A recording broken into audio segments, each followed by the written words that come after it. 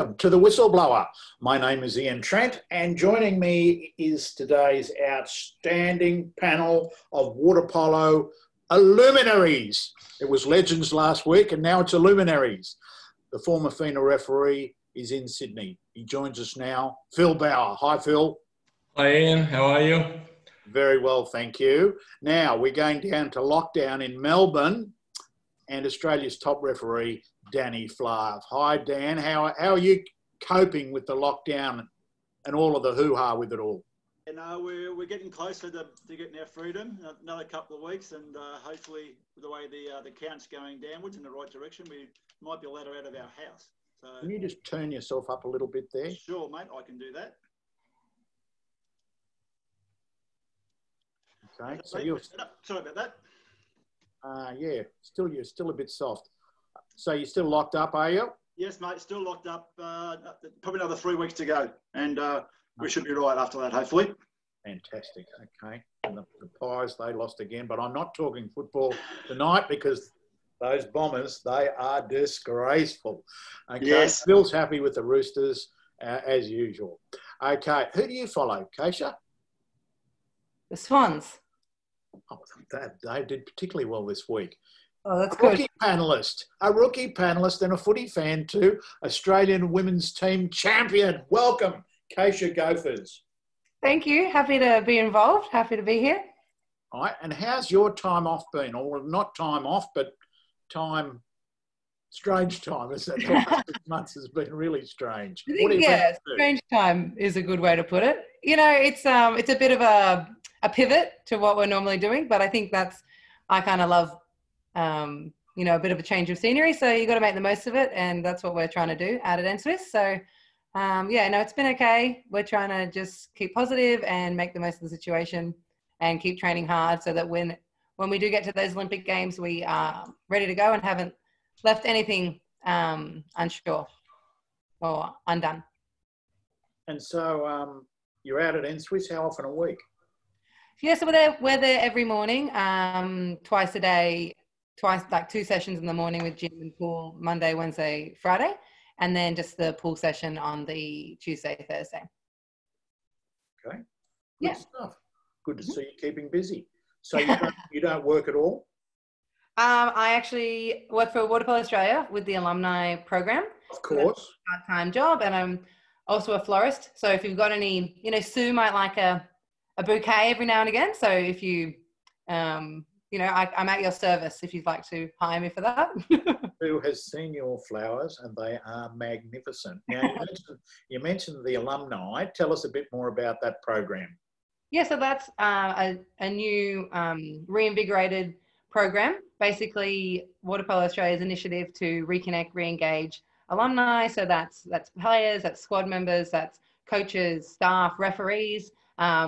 Definitely shout out to the referees. We're looking for you guys to be involved in the alumni program, just to reconnect and, you know, get people back into the sport, and also to like share all the amazing things that our alumni get up to, because there are just heaps of amazing stories out there, well beyond the athletic careers of alumni. So, you know, I'm super passionate about it because I just think the more I look into it, the more outstanding and incredible achievements that there are to share. And I really want people who have given a lot to the sport of water polo, to come back and enjoy, you know, what's going on now and be involved in the community and have that support, especially in these, as you mentioned, strange times. They are strange. Phil's forgot to turn himself on again. Phil forgot to unmute himself. That's great, Alicia. Sorry, Keisha. So how much of a day does that take you? I mean, you train every morning, then what, do you go to the Australian Water Polo office, or do you just go home and start working? No, yeah, I'm able to just work from home. But yeah, we're basically out at Homebush most of the morning. So I get home around 12, have lunch. Very important part of the day, have lunch. And then yeah, do a little bit of work on the alumni, depending on how the mood takes me, I suppose. Sometimes I work on Mondays and Tuesdays, sometimes Thursdays, Fridays. It's great to, in these COVID times, to be flexible. Strange times, like we said. Now, if you'd like to ask Keisha a question, or the referee panel of Phil and Danny, look at your Q&A box down at the bottom of your screen, right?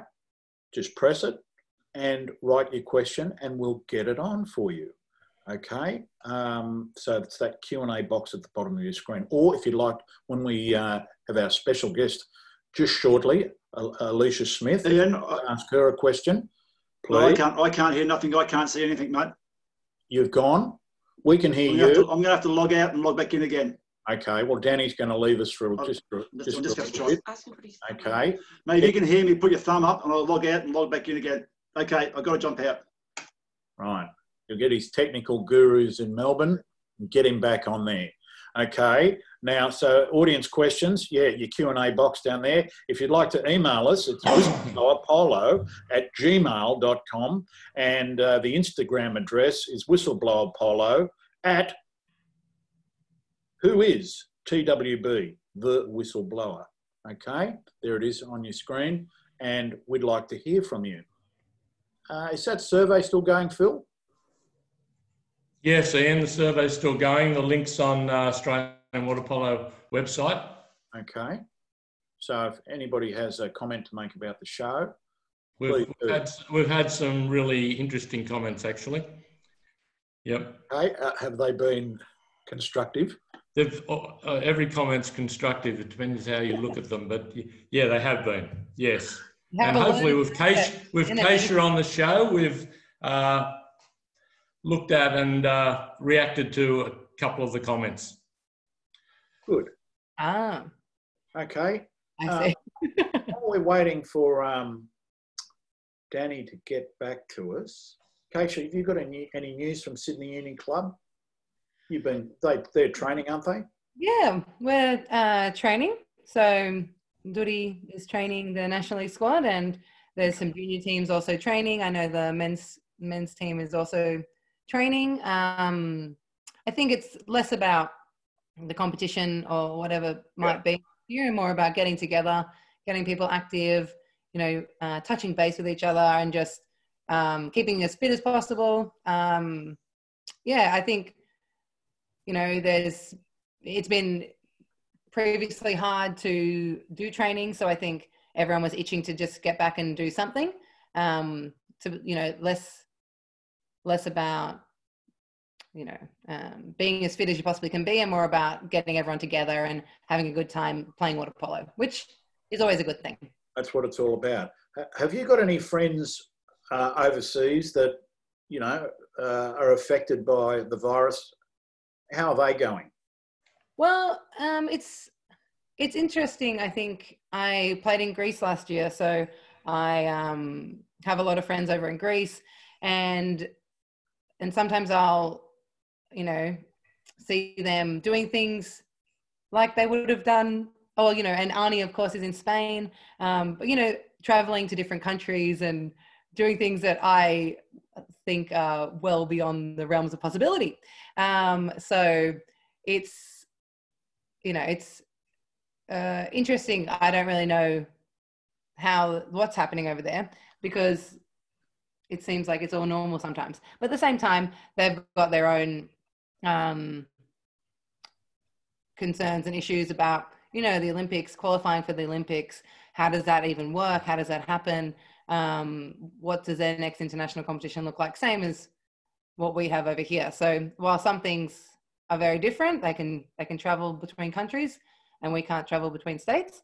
Other concerns are very much the same. Well, I did notice Arnie Espar was holidaying in Greece, so you'd get out of Spain, because Greece has been pretty good, I believe. They're sort of a little bit like us, I think. And Spain, we all know about Spain, Italy, France. They've not been good there.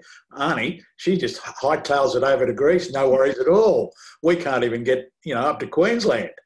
Yes. Yeah.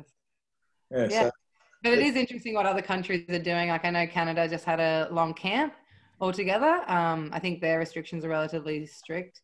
So they decided to have a camp, and then they're now home. But and then I think America might be doing something completely different. It's all just, based on the situation of your country and what you think is best for your team in the moment. Okay. Well, Phil, we may as well go. Why don't we go to the rules now, or would you like to do that later? We're just missing a panelist here, and he's a vital one.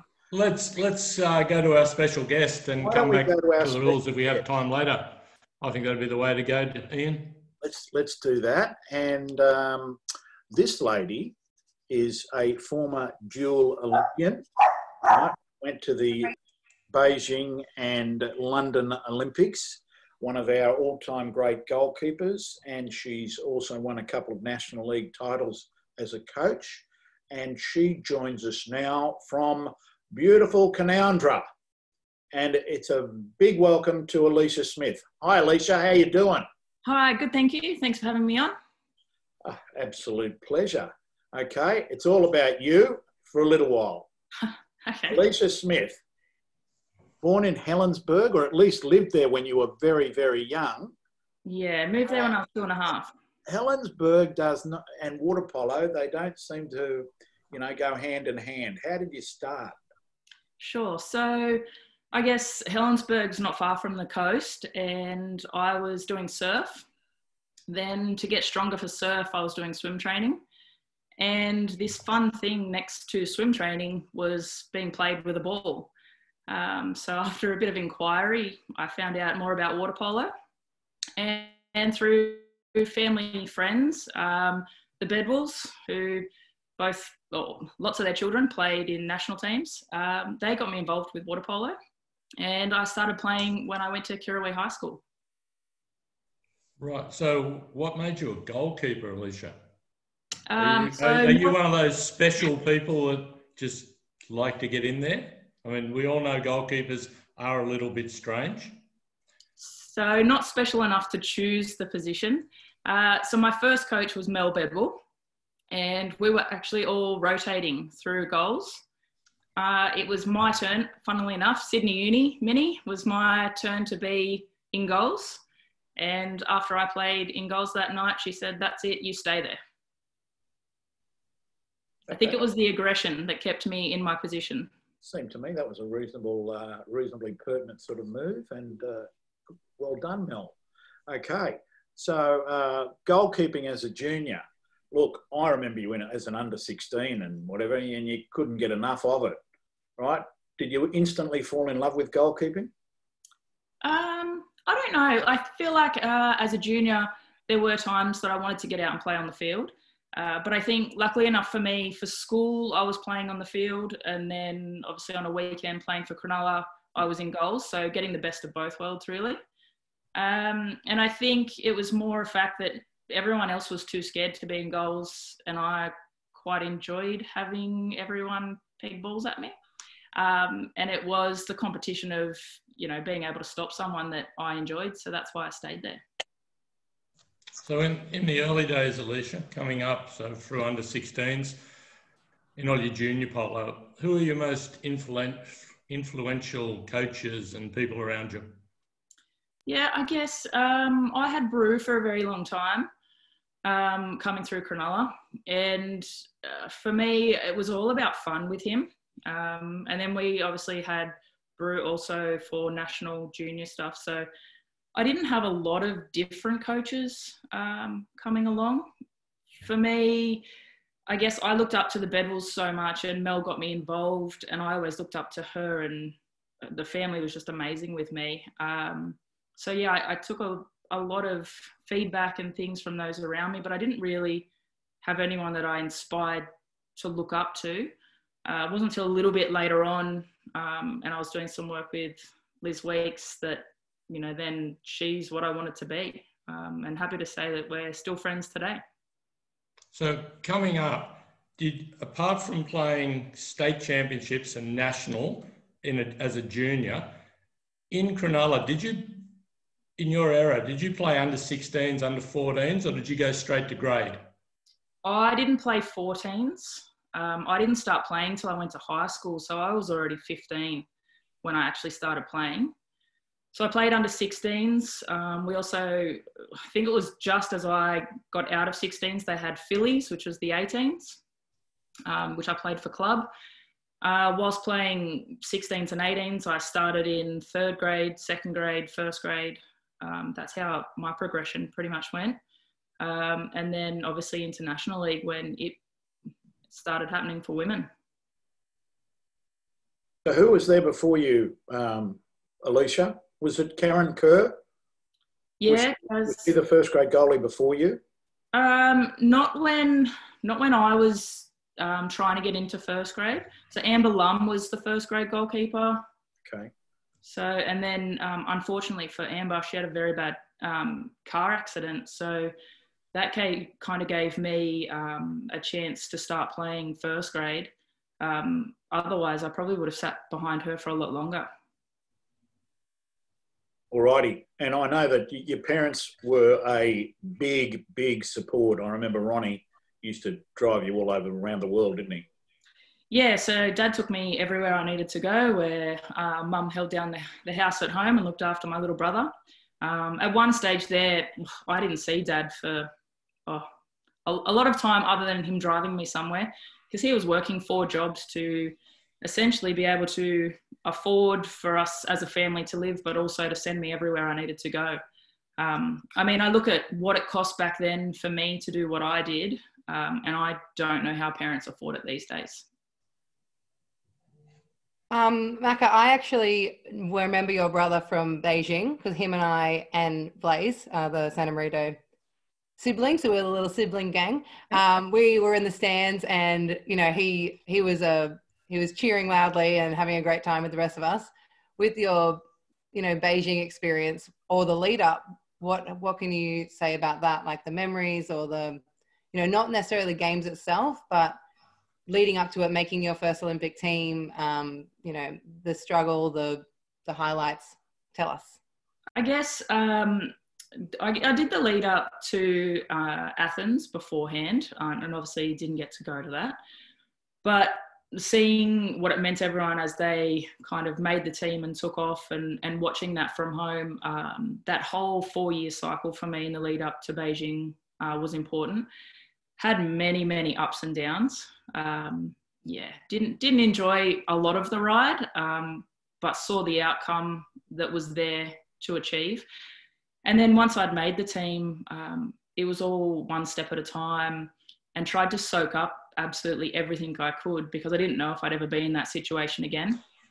I do get asked a lot about how I feel about the Olympics, and I guess going in wanting to win gold, knowing that us and America were 1-2 all the way leading up, and then we come away with a bronze.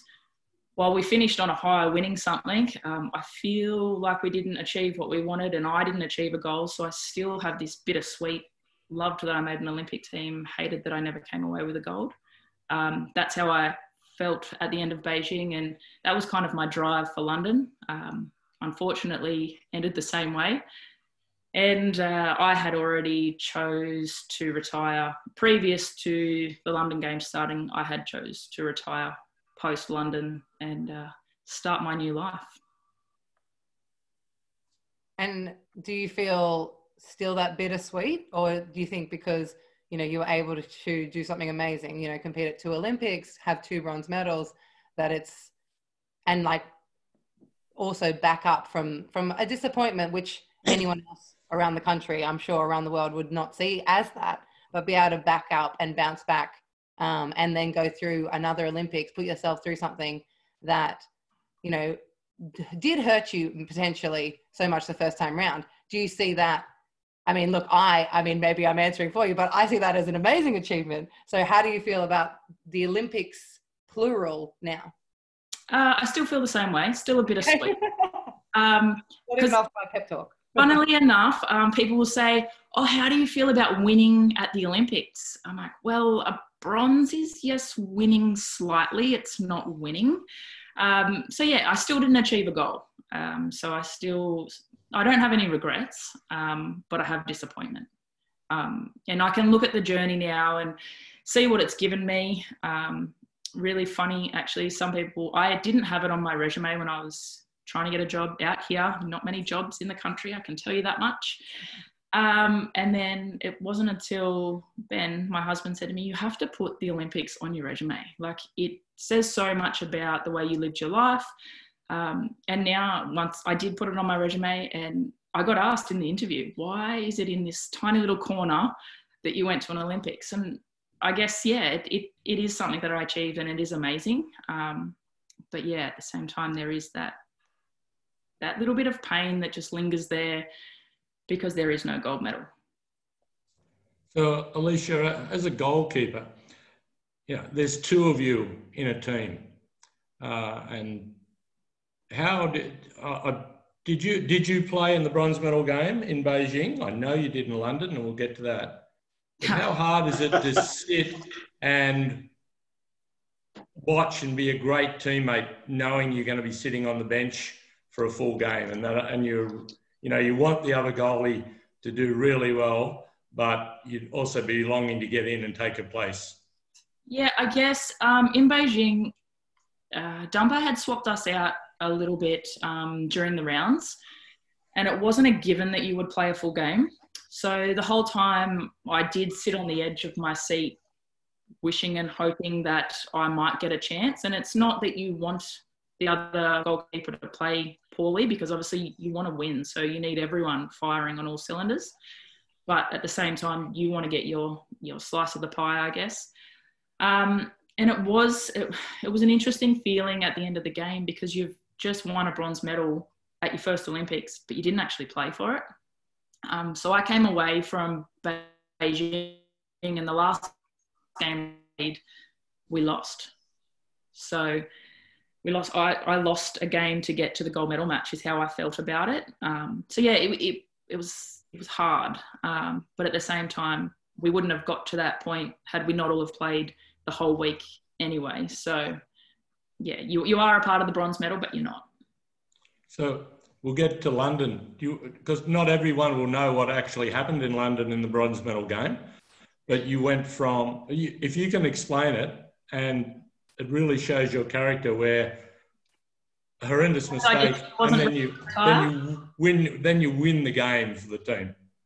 Yeah, look, I do tell the joke that I wasn't ready to retire, but really it came down to the fact that it was allowed, and I was trying to find the free player in the pool. And while I was looking around, because two players that had spread widest that I both looked at, both had someone really tight on them on the lane rope. And I wanted to make a safe pass.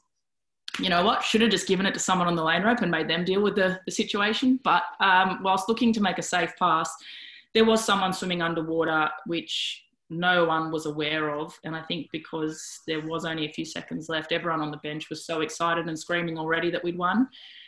And as we all know, you don't think that you've won it until that final whistle blows.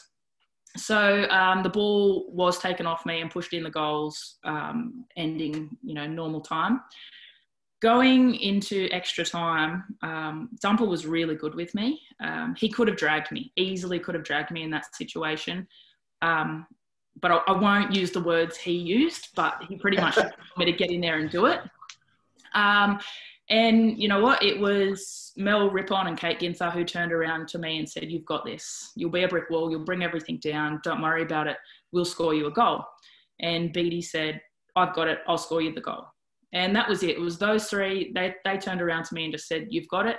I can't say that everyone in the team felt that way, but it only needed to be one player that turned to me and said that. And it just gives you enough to know that you've got to do it for the team. So fortunately enough for me, we did score, and they didn't. So 2 times in a row that Hungary went down to us and didn't win the bronze medal. So, Macca, in that game, in the last 10 seconds, which unfortunately thing happened, did you think the players didn't want the ball, or they thought that, as you said, they thought God's already won and you were in control of the ball and didn't need to pass? No, I think I haven't watched it back, Danny. Like there's been, I've seen like snippets of it on different things that have been on Facebook and whatever, but I haven't watched the game back. I don't know who the free player was, and I probably don't want to know who the free player was.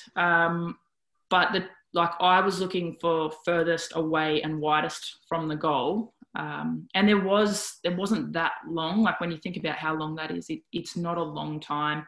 And as a goalkeeper, you usually are pretty safe in that scenario. Mind you, I have seen it happen nearly to other goalkeepers who I've screamed at from the side of the pool since, thinking, how have you not learnt from my mistake? But yeah, look, I think everyone wanted it, but at the same time, I wasn't prepared to give it to a player who was heavily marked. Fair enough. So, Alicia, what advice would you give to young goalkeepers about making mistakes in general, right? And if you make an absolute clanger, you know, what should your mind process be going through to make it better? I mean, it's really hard. Like if you make a simple error that's your fault, you've just got to own it. If it's a goal that's going in and you're the last line of defence and it's got through 6 others, then you know you've done everything you can.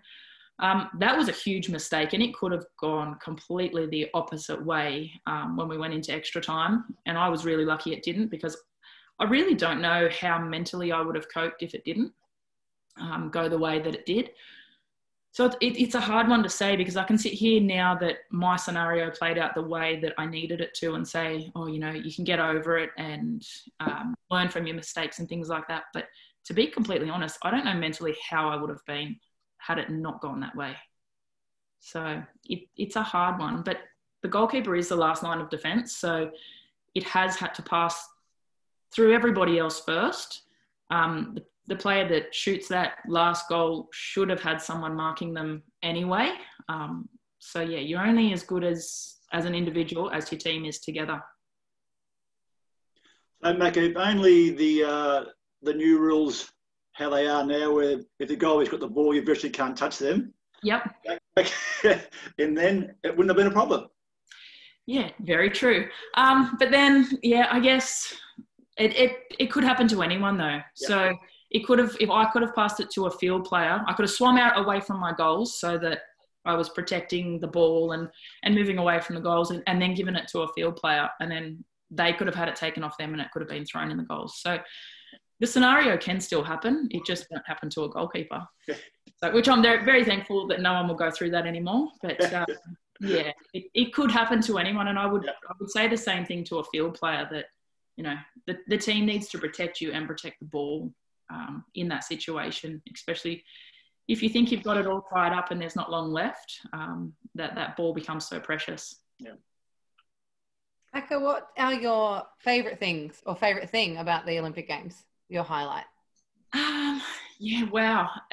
It's really hard to say a favourite thing, because you think of so many different things that happen throughout the week or 2 weeks. Like walking out in the opening ceremony is amazing, and we were lucky enough to do it twice. Dumper let us do it both times. It was our decision, and both times we chose to do it. Down to your first game, down to, you know, winning a game in a penalty shootout, to the final game where you win a medal, to walking around the village and seeing all the different athletes from sports that you never thought you would interact with, to seeing your parents in the stands who have put so much time, effort, money into your achievement also. Just, I couldn't put my finger on one thing that is more special than anything else. Okay, and we like to talk about refereeing in this show. Does anything stand out about both of those Olympics refereeing-wise to you? As a goalkeeper, probably not. I don't need to get angry at the referee, because I haven't just got smashed and look up and think, why did I not get anything from that? So I don't know. I don't ever really think too much about the referees as a player, as a goalkeeper.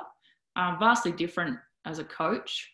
It comes into my planning of the game, but as a player, I never even considered really who the referee was or what they were doing, because I was a goalkeeper. So you decided to retire after 2012. What did you do? Straight after, not much. I did go and coach Cronulla National League. because I wanted to give back a little bit because I'd been given so much from the sport. So I started working at Water Polo Australia and coaching for Cronulla, and that's what I was really doing. So was that your first coaching gig, Cronulla National League? The year I had surgery, so I had surgery at the end of 2009. So I coached the 2010 season because I couldn't play. So that was my first coaching. That was much harder because I was coaching my peers. Yeah. So I'd gone straight from directly playing with them to coaching them to the next year playing with them again. That was probably the hardest year I've ever coached. That's a tough gig, first coaching gig ever, nationally. Yeah, it was. I had a lot of guidance. Luckily for me, it was Dumper that wanted me to coach. And he did sit on the side during games and give me a little bit of advice here and there on what I should be doing as a coach, because I was in the deep end, really. I'd obviously coached junior teams before, but that's really all about fun and kids having a good time. But yeah, when it came to National League, it's very different. So it was difficult, but I would say that the second time round I coached Cronulla, I had learnt lessons. Did it a little bit of a different way. But yeah, I only stayed coaching for the one season. And at the end of that season, I announced my pregnancy. So I was pregnant with my first child. So the following year, Cronulla decided to get a different coach. So that was it for me, coaching down there. But then the story gets much better. So you started to play for Sydney Uni, and tell us, how did that happen? How did that come about? So actually, Leah had a niggly injury. So that would have been the 2013 season, I think it would. Oh no, maybe 2014. 2014. Yeah. So yeah, Leah had a niggly injury, and Ian here gave me a call and said, if Leah goes down, will you come play for us? Well, no one else had asked me to play, or coach or do anything of the sort. So I thought, oh yeah, sure, why not? Thought, yeah, Leah will be fine. A month, 6 weeks later, I got a call saying, so Leah's leg's fine, but she's just broken her thumb. Can you come play? So that was a Saturday that Ian called me, and Sydney Uni were up in Newcastle doing the Saturday, Sunday hit out. So the following Tuesday night, I turned up to training, killed myself because I hadn't been in water in about, I think it was 10 months or something since I'd even dipped in a pool. You were great. But yeah, so then played out the rest of that season with you guys. Yeah, that was awesome. Which was good. Fantastic. Great. And won a bronze medal that year? Yeah, we did. I do dare say, though, if Leah had been playing, it would have been a different outcome. Yes, Balmain would have won the bronze medal. Yeah. Well, I hesitate to say, Phil, that we did play you in that bronze medal game, and it was nice and tight. Sorry, Phil. We couldn't score a goal. We could not score a goal. Must have been the goalkeeper and the defenders in front of her. But you had some nice players in your team, though, Phil. Some good names, some veterans. We had some superstars, and no one could put the ball past Alicia. That's because they were all too scared to throw it at me. If they actually had to put a good shot on, they would have scored. You had them psyched out, but that's what a good goalkeeper does. Yep. Very true. Yeah. So we won't get into your coaching of Sydney Uni just yet. Tell us, you won 2 National League titles as a player, correct? Both with Cronulla? I did. Yep. So one in 2006? 6 and 12. Yeah.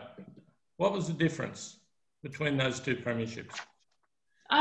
So I got injured in 6. So I actually broke a finger and was not allowed to play, even though I thought I could. I was told not to play because obviously we had bigger and better things coming up nationally.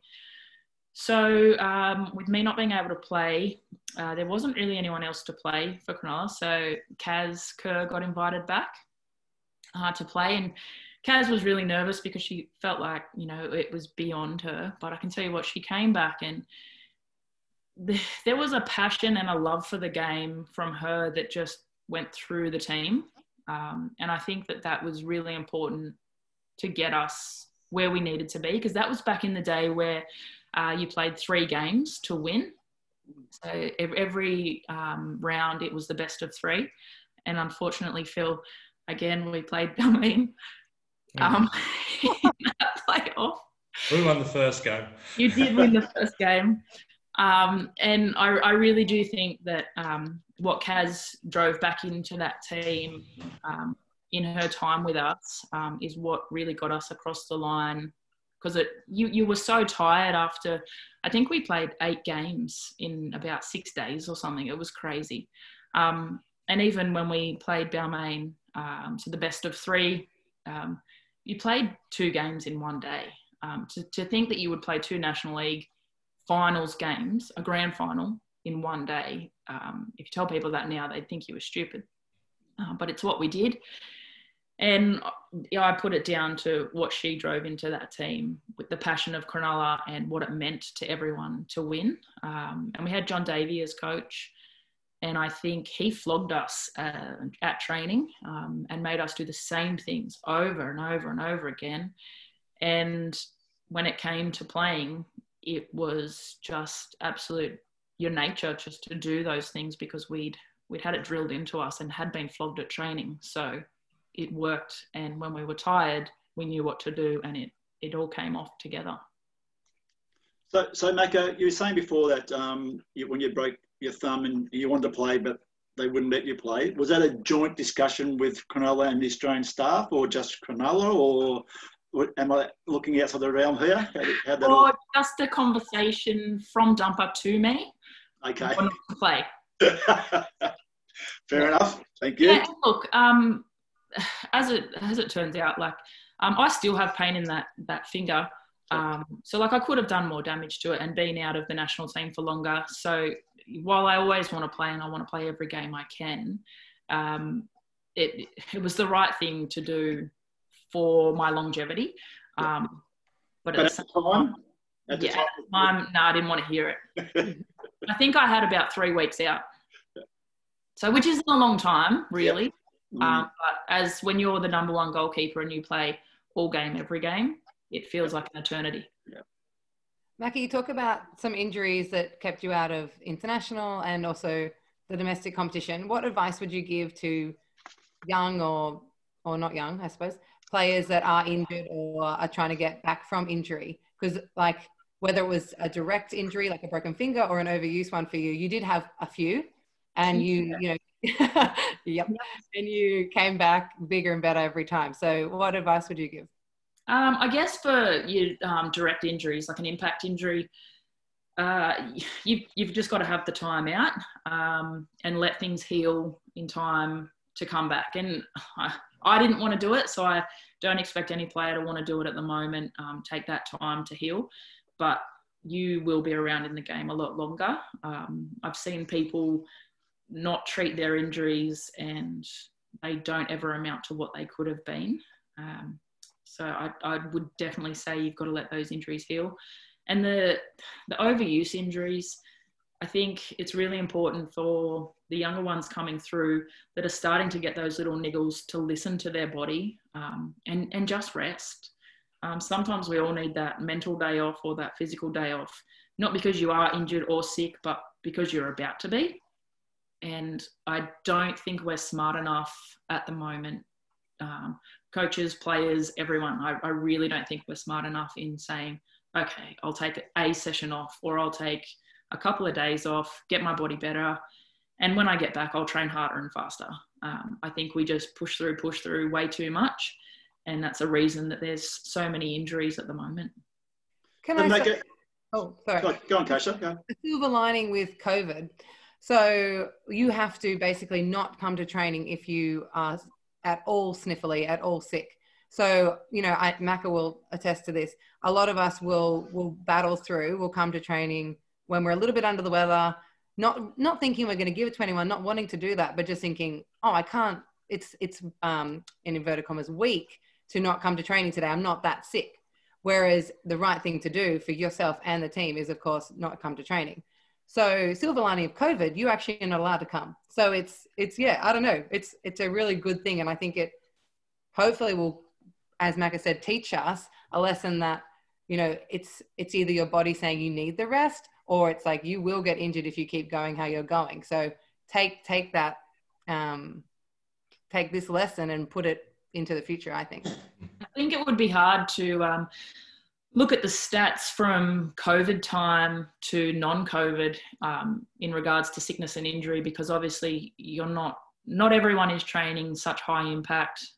There's obviously not the games and the travel and all of that involved as well, but it would be interesting to see how often people have got sick, even in this lower intensity period. But Macca, do you think it's a mental scenario that if you don't go to training, that the coach might think less of you, or if I don't go there, I might lose my spot, and if I lose my spot, I can't get back in, so I'm going to go no matter what? Yeah, I think it's a bit, it's on us that we don't want to look bad, but I also don't think there's enough support from within teams of teammates. Like, I saw that as a coach, as soon as someone, so if someone turned up unwell or just under the weather a little bit, mentally not there, I would send them home. And I would see still teammates go, oh, that's a bit unfair. Why do they get to go home? Or why are they not here? Instead of, yep, they need a break, and I hope that they're fitter, happier, healthier come the game or come next training session or whatever it be. So while it is an internal fight with yourself, I also think that because of the nature of the way we've developed our sport in being so competitive between athletes, I think that you also see that in the team environment where you don't want to miss a session because you don't want those negative thoughts and feelings coming from teammates as much as the coach. So from your experience onto coaching, you've gained that experience about players being sick, and you know what it's like. So you don't have a problem to tell them, listen, you're not well, you're under weather, whatever it is, yep. you can go. I'd quite often send people home, even if they turned up looking tired. If I knew they had lots of study on or work was just horrendous at that period of time. Obviously not. If you had repeat offenders, which I didn't at Sydney Uni, I was really lucky. They had a really good culture of turning up to training. But if there was people that I felt needed a session off just because I thought they needed it off, I would send them home. I'd actually ban them from training. Yep. Alicia, I don't know if you realise, but we were supposed to land in Israel for World Championships next week. And you've had a bit of experience with Australian level juniors over the last year and what they go through to prepare. Do you think we're pushing our juniors a little bit too much? 100%. I think that the juniors, the timing of when they are trying to make these teams and everything that they're being asked to do, they're fighting for a place in National League teams. Like, they're that fringe, not the team itself, the 13 that play, but probably, you know, on that scope of being a number in the National League squad. So they're fighting for that. They're fighting for school teams. A lot of them do go to private schools and must attend private school training and things like that also. Then they're in state teams and they're 16s or 18s. Coaches want them, plus their grade teams want them. It just seems everyone wants a piece of the pie, and we just push them too hard, too much, all the time. Plus they're trying to do well at school and they're in their final years of schooling. I see it all way too much. So Macca, in saying that, now I believe there's going to be an under 16 world champs in the future. What's your thoughts on that? I guess it depends how we're going to look after them. I don't think we speak to each other enough about what's going on. Club coaches, you know, they obviously want their piece of the pie. Are they getting spoken to or about what the training load is looking like from state coaches, from national coaches? Are the school coaches involved in all of this?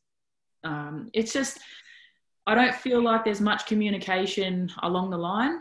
I felt it when I was coaching that there was no communication. And because everyone wants their team to do well, And, you know, as a coach, you keep your position if your team is doing well. Everyone kind of only cares about their situation and not the next person in the line situation. And at the end of the day, there's an athlete involved in this, and there's, you know, you got to look at each individual athlete and see what they're going through. Some kids need more, some kids need less. But we take them all on as a team, and don't often look at the individual. I think 16s was probably, I don't know where age-wise everyone does their HSC or the like for different states, but 16s seems like a better age group to me to be working on world championships than 18s, when those final years of school, all of that's happening. So I don't know whether you go from 16s and have a gap and then go again, or what you do, but I see it as a better timing than that 18s group where there's just more involvement of school. It's very hard, isn't it, for that age group to where they sit with their studies and school and everything else. So it doesn't have to be. If there was better communication and more individual plans that all work together to form the teams and squads, it can be done. But I don't think there's the communication. Yeah, let's get back onto you and your coaching career. You moved after you played that one season for Sydney Uni. Yep. You were approached by Sydney Uni, or you put your hand up to coach? The girls asked me, actually, would I coach? And then having a chat to Ian, he said to me, "Oh, I'm done. Do you want it?" So, it was, I guess, you know, not having, like, coming into that team, and they treated me so well as a member of the team straight away. We're very thankful that I was there. Obviously, you know, not having a goalkeeper, so they would be very thankful, but it was more just, I guess I wasn't obviously the goalkeeper that Leah could be. I was more the voice behind them, and that's what they were after, wanting me to provide that voice again the following year to coach. So yeah, that's why I stayed on and coached that year after playing. 2 years, 3 years. Well, yeah, after the first year, I actually got pregnant again with my second. And it was Leah actually who said to me, "It's an Olympic year, you can't leave us hanging." So she guilted me very easily. I do bow down to guilts a lot. So that's how I coached the second year. And then it was actually Danny Morrissey who said to me, "Well, you can't walk out after winning just one medal. You have to continue." It's so good at guilting you. It's amazing. Yeah, I got guilted a lot. And then, I decided that 3 years was enough, and it was time to put some time into my own children. And that's when I actually travelled Australia for 12 months. So Macca, coming from as a player goalie, as we all know you are, and a great goalie, and you said you didn't really notice the referees because they weren't calls against you or whatever. How did that change when you become a coach?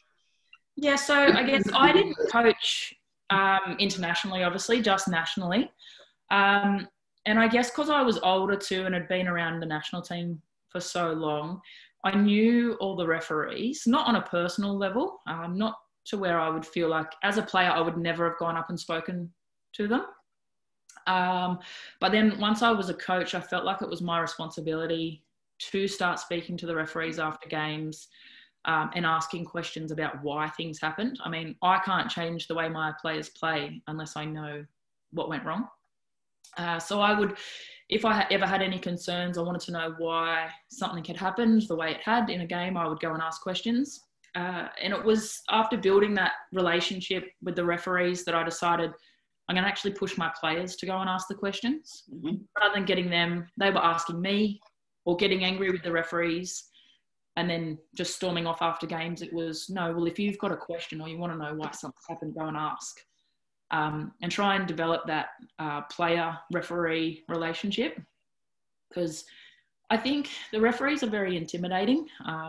There are some that I feel are entitled, And then there are some that are fantastic and will go, here's why I did what I did.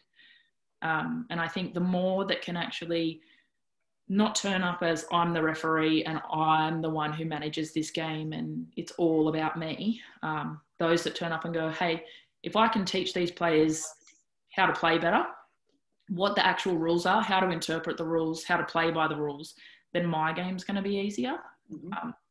My refereeing will look better if the players know what is expected of them. Because some do it so well. Some really take the time to talk to players and really explain the rules and giving those players a better understanding. Whereas others, once the game's done, you're not allowed to touch them, talk to them. It's just something that I think if they work on better as referees, it'll enhance the game. Look, I think if most refs are approached amicably, they will, I've got no doubt, hopefully would share the time and explain what's going on, hopefully. Well, I haven't been around for a few years now, but even in my last year, I'd say there was a couple that I didn't find approachable. I haven't been around. So if that's improved, I think it's fantastic because it's definitely what's needed because referees should know the rules and how to interpret them better than anyone else. Absolutely. And as players, we don't get that education. So if the referees can educate players, I think it's only going to make our sport better.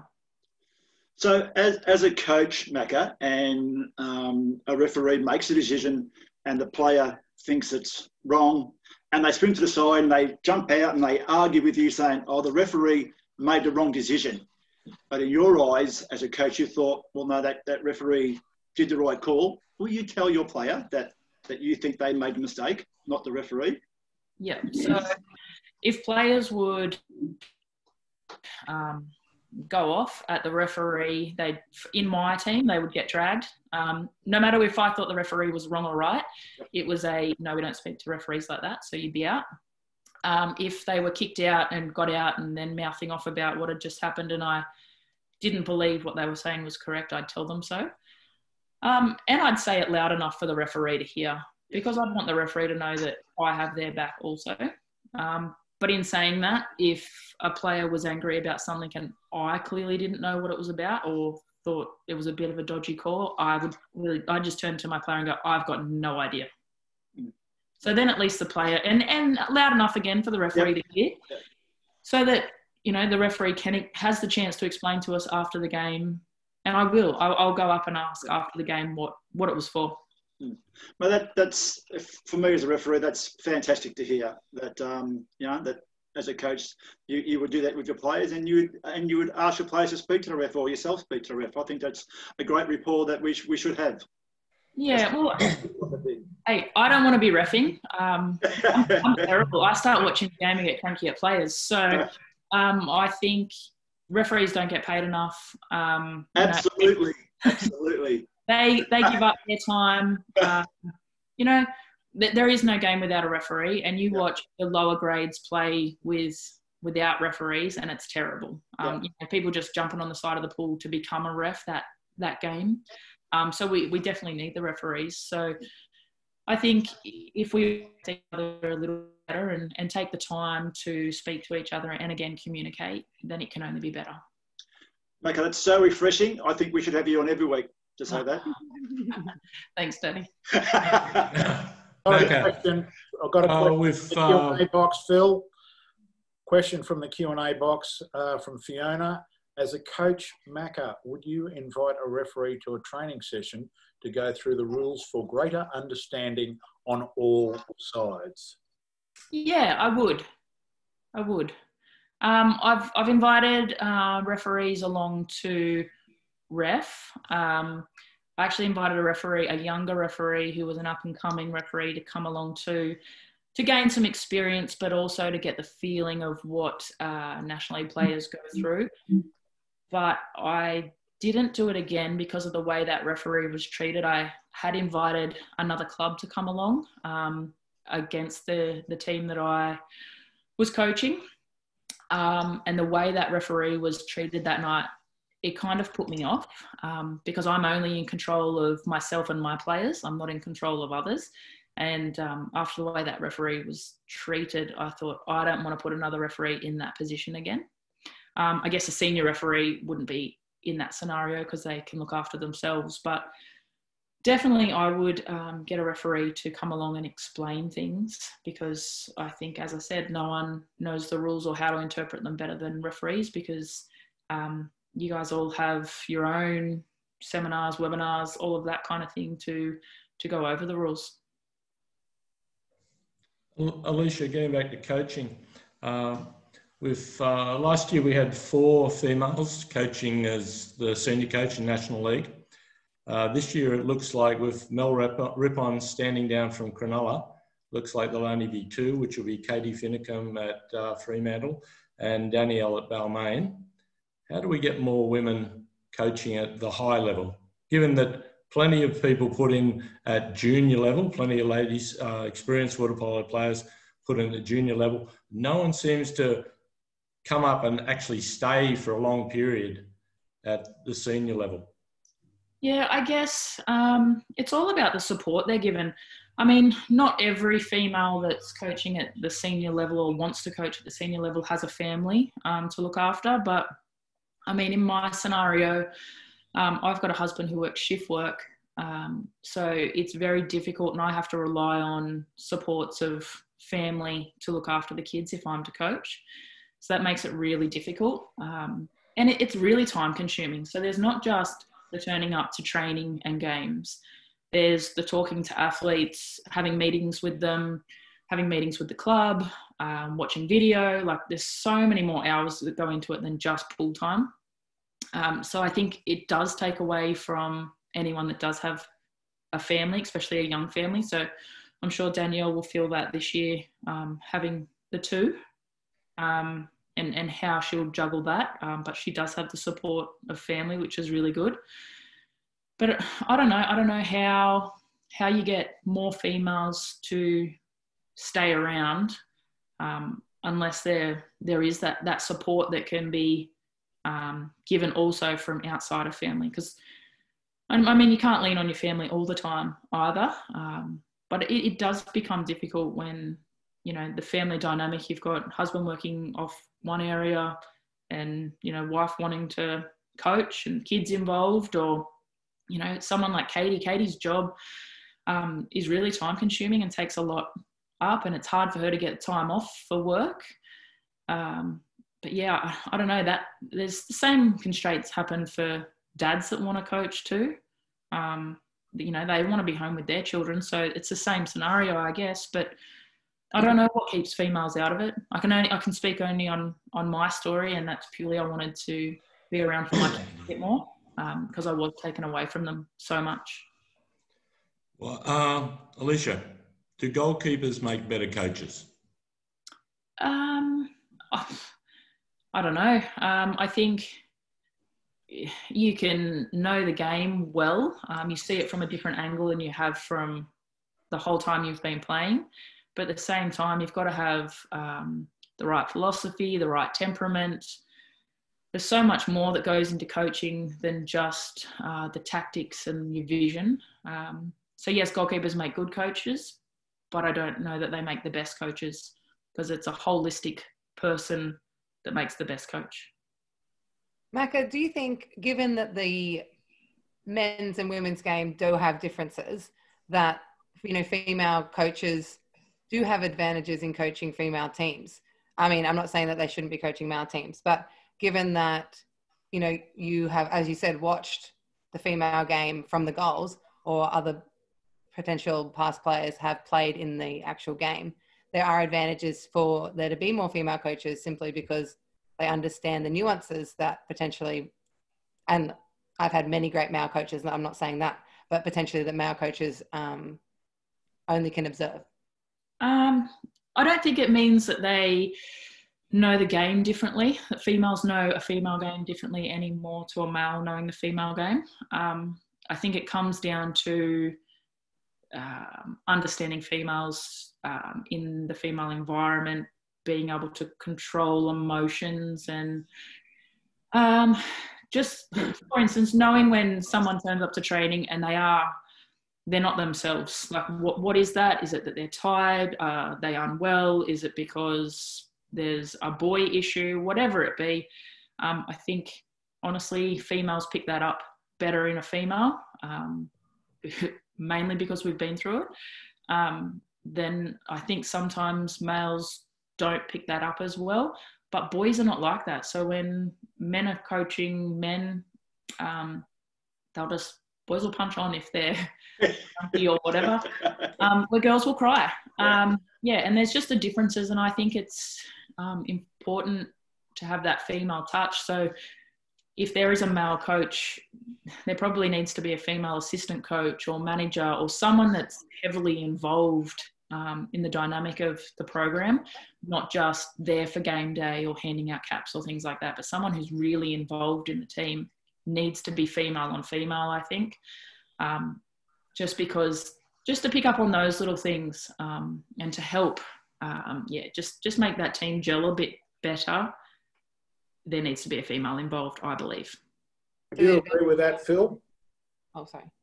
As a coach, when I coach women, I've always had a female assistant, but Balmain's very good at that. Always had a female assistant, or actually sometimes 2 or 3 assistants. And every time I've gone away with a representative team, my assistant coach has always been a female. This year I had Katie and Macca as my 2 assistant coaches. And they, in our training camps, doing a lot more than I was doing. And it was terrific. Can I ask you one more question, Macca? Do you think the game is matured enough where institute coaches should be allowed to go and coach? You know, let's say Rebecca Rippon's a good example. She's New South Wales Institute coach when she comes back from the Australian team, but she's barred from coaching at any club. You know, have we matured enough where it shouldn't be a problem for her to go and coach at Cronulla? I look at it 2 ways. I came through where at times I thought, oh, that's a bit unfair. There's things going on at training that I thought, oh, they get more rest than we do, things like that. So I saw it as a player's perspective and I didn't like it. But I think at the same time, if we're going to ask Beck to coach at an Australian level and be able to support Pedrag 100%, and if anything was to happen to him, to step in and be the Australian coach of the senior women's national team, she has to be doing coaching. So if she's only being an assistant to him and never running something herself, and that's not just, NSWIS is different. It's training sessions, it's for physicality, it's not for the team environment and building a team and coming up with plays and all things like that. Like I 100% believe that Beck would have it nailed on how to keep a team fit, but that whole team environment, if she hasn't done it for so long, how is she expected to do it if something was to happen to Pedrag? So yeah, they need to be coaching a team, and a constant team, not just a one-off for a week or something like that. It's so vastly different to come in and change a team for a week than it is to hold together a group of people over a long period of time. Macca, has the influx of overseas coaches been good for Australian water polo? It hasn't been good for Australian coaches to progress, I don't think. What they've brought in terms of what they've learnt from overseas is really good. In terms of people here progressing and getting provided with opportunities, I don't think that's been good. So while we need coaches from overseas, bringing everything that they've learnt over there and offering a different perspective and things like that, we also need to provide a path for, we keep creating paths for, this is the path for these athletes to take to achieve an Olympic dream. Where is the path for referees? Where is the path for coaches? I don't think we've done enough on either of those 2. And if we don't progress coaches and referees, then our players will only ever get to a certain standard. Okay. Totally agree. Well said. Yes, very well said, Now, Macca. unless anybody has anything else, we'll go on to our opinion segment with Mac. Minnie, ask one question before we go into it. Yep. Macca, what goes through the goalie's head? Let's say you're on the bench, okay? You didn't get in the water at all. The game's a draw. It goes to penalty shootout. You're still on the bench. All of a sudden, the coach says to you, all right, go out. You're in. You haven't played the whole game. You've done nothing. What goes through your head when the coach says, okay, now you're in? You know what? You need to ask this question to VB because we were at a World Championships playing, cannot remember who for the life of me right now. Could have been Italy, but I can't really remember. I played the entire game. Back then, it was also extra time. Okay. VB was chucked in at the end for the penalty shootout. Cold as cold could be, and was terrible. And VB's great on a penalty. Yes. Yep. But was cold as cold could be because it was over an hour since she'd hit the water. Yep. And I obviously warmed up knowing that I was the starting goalkeeper that game and would be playing. I warmed up as that. Yep. So she didn't even get as much warm up prior to the game as I did. And then was chucked in for the penalties. And yeah, did not do as well as what she usually would. So I haven't been in that situation, but she has. So that's definitely a question for her. I guess I'd relish in it. I would love the fact that I could be the saviour. Yeah.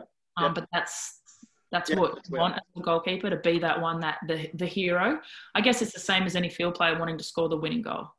Yeah. But yeah, it's one thing to want it and mentally be ready for it.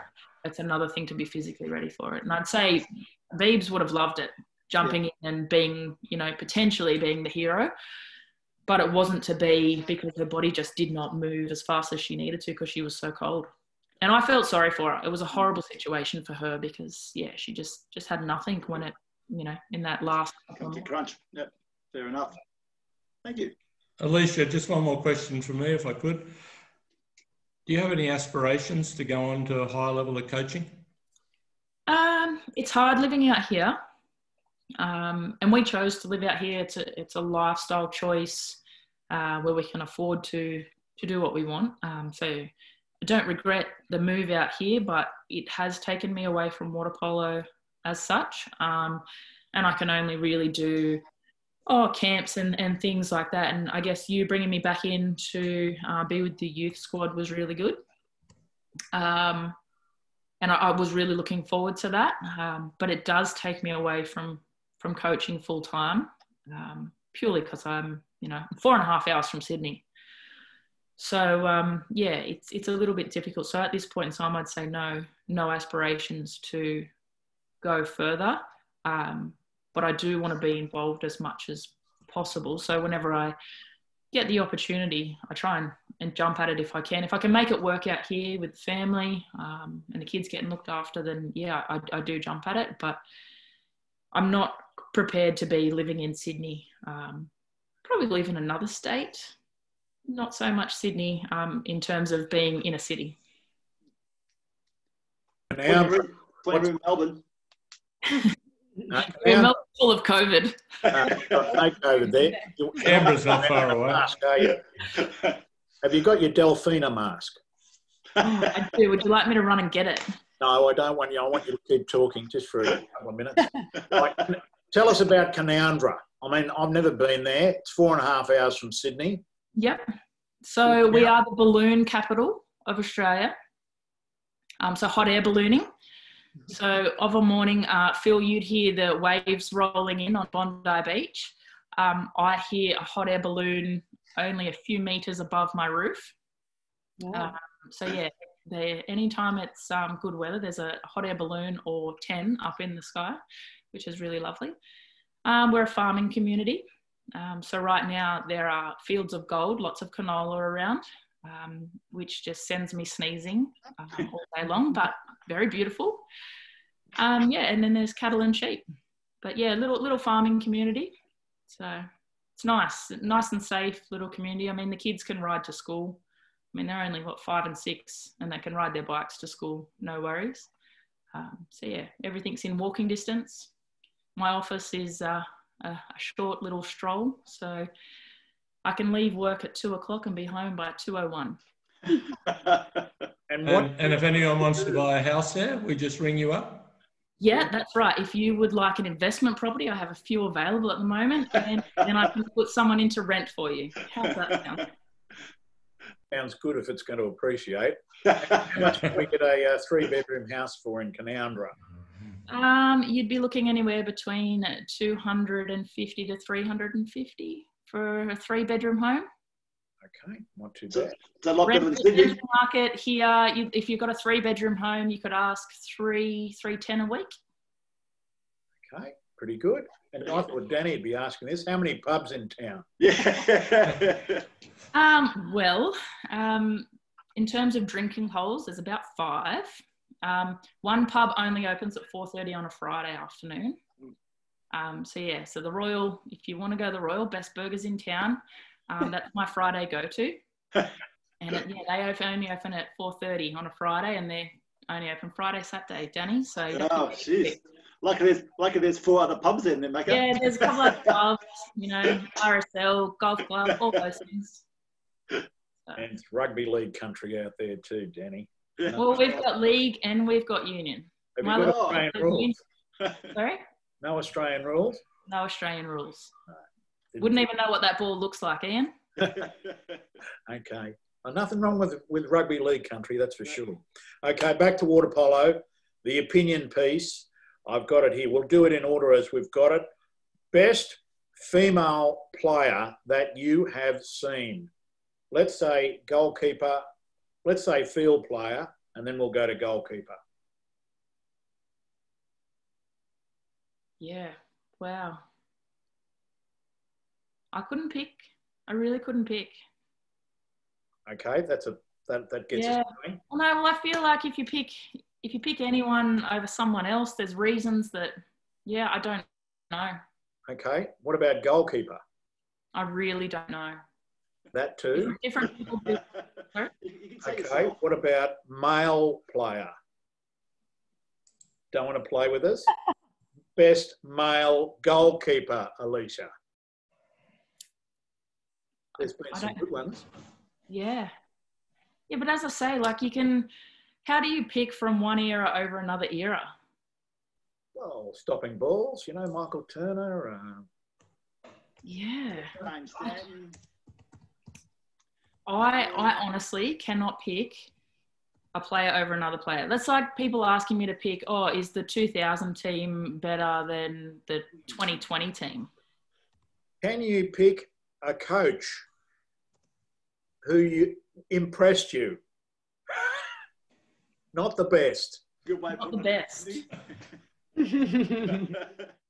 I'm trying hard. God, I mean, how do you go past Adam? Yeah. How do you go past him? Adam The girls all seem so happy with him. He's got the best Olympic record. How do you go past him? He was a good guest too. Excellent. What about, we were talking about female coaches, females coaching. Then maybe that's not a big enough pool to pick from. No, not really. No, okay. What about teammates of note? Keisha. There we go. We got an answer. Yeah, there you go. Again, so I spent all my free time with Bronnie Knox. She was my roommate of selection. I tell you what, we don't do as well as we did in London without Mel. I know she was captain for the Beijing team, but what she brought to London was far greater as not being the captain. It's, I don't know, there's different players for different teams, I think, because sometimes it's not the best player in a team. Sometimes it's just the player who works the hardest, who sits on the bench the best. So it's really hard to say the best player that I've ever seen or played with. Yeah, I don't know. I'd have to say Mel, from what she's done for me and the times that she was there for me when I needed her to be. It's not to say that we always had the best relationship. I mean, we'd yell at each other in the pool. She'd blame me if I didn't tell her the absolute best position to be in. But when it matters, Dumper actually asked us to fill out a form one day to say who we would take to war with us. Which, you know, when your husband actually goes, you know, off and does those things, you kind of think, yeah, water polo is not war. So it's a really hard one to answer. But if I had to pick one player that I wanted beside me all the time, I'd pick Mel. All right. A referee who has impressed you. Oh, you have to say Danny. Hey. I knew you'd do that. Well, I don't know that you've ever refed me, actually. He has. Okay. How do you feel? How about best venue? Best venue. Well, I'm talking about pools here. You know, I thought Phil might be. Australian pools? Sorry? Australian pools? Australia first. Yeah, I do both, Australian and international. Yeah, okay. I loved MSAC for World Champs.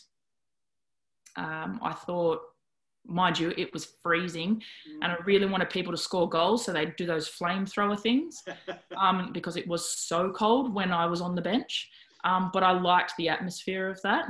I can't say that any other pool really gives me that atmosphere. I mean, Balmain would if it was my home pool, but it's never been my home pool, so I feel it's always been intimidating. But it would give that atmosphere, I think. I don't. There's not really an Australian pool that absolutely blows my mind, other than, you know, having World Champs at MSAC. Overseas venue? Oh, there's so many European places that I've loved. Played the Pythia Cup once in Greece. I can't even tell you where the pool was. It was on a bay, but it was beautiful. Not the most lovely looking place, but I loved the tournament there, so it always holds a special place. The big venues don't really do it for me all the time. It's more the little intimate ones that do. Talking about an intimate venue here, do you think Cronulla should be allowed to use Gunnamatta Bay for National League games? If they did some work to it. I mean, you can't expect Balmain to have done the work that they've done and put in pontoons and all those kind of things unless Cronulla are going to do the same. But yes, it would be a good atmosphere down there, and I think it's better than playing up at Southo. Okay. But it has to have work. A lot of people would agree with that. All right, Alicia, it has been an absolute delight chatting with you tonight, and your insights into water polo and your career have been fantastic. Thank you very much for joining us. Thanks for having me. And that just about brings us to the end of the program, ladies and gentlemen. Phil, Danny, Keisha, and once again, Alicia, thank you very much for joining us. And our next program will be on Monday, September 21. Our special guest is Simon Daly. Who is Simon Daly, Phil? Simon Daly is I know, but ex-and Swiss QAS coach and runs Academy Sport. You should look at their website if you want to know anything what's happening in world water polo. Yep, the Academy of Water Polo pops up on your screen every day, and it's a good read, and no doubt we'll be reading it in between now and then. So thank you for joining us, everybody, and we'll see you next time on The Whistleblower. That's Monday, the 21st of September, and thanks again to everybody. We'll see you soon.